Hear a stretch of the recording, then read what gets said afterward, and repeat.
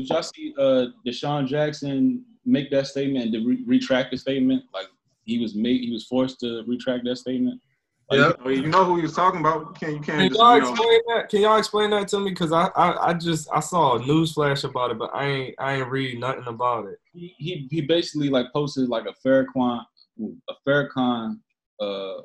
quote that was quoting a Hitler quote saying that attributed to Hitler. It wasn't really attributing. I mean, he was saying what Hitler said, but Hitler made a point to say that black people in America are the real, lost people of Israel.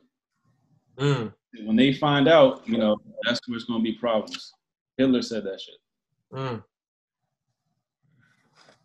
But why can't that just be like a history lesson? Why he got to retract his statements? Because he had to retract that? Yeah, apologize and all that. He literally had to apologize. Like that doesn't go against the slave narrative. That goes against the slave narrative. You know what I'm saying? Like of us being from Africa. Remember, like the Israelites wasn't from Africa. You know what I'm saying? So it's like that goes against that. So they don't want us to start thinking that way. Wow. Makes sense. But they just talking up because Hitler said it. Because Hitler. Yeah. But I think Desean didn't say it. Hitler said this shit.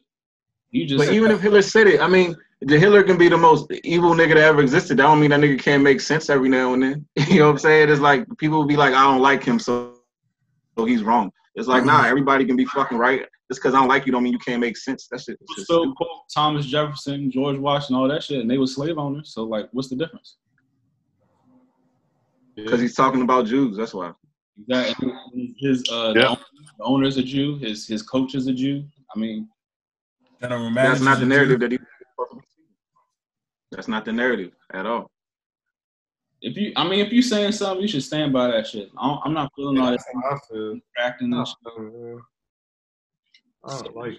Who owns the so-called plantation? These plantations at the end of the day, you know what I'm saying? Like, Right. He was fucking owns these plantations. They're not gonna let you speak about what goes on in their communities. You know what I'm saying? They owned it. Like, nigga, you on TV because of me. You think I'm gonna let you just say what you want to say? Like, come on. And he wasn't even on TV. He was saying that shit on social media. Well, he's looked at as property. You know what I'm saying? At the end of the day, like, nigga, you wouldn't be afforded the opportunity to be on television and show your talents as if it wasn't for me. That's how they look at shit.